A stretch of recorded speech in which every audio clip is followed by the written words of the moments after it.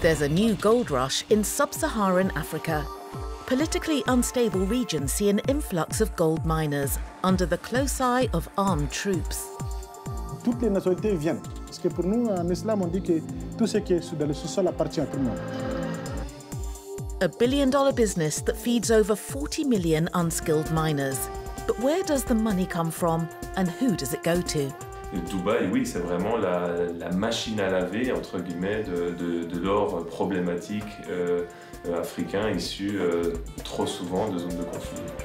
Our reporters bring you exclusive images from the Sahel gold operations. Don't miss their report on the trail of dirty gold, from the makeshift mines of Mali to the gold market of Dubai, on France 24 and France24.com.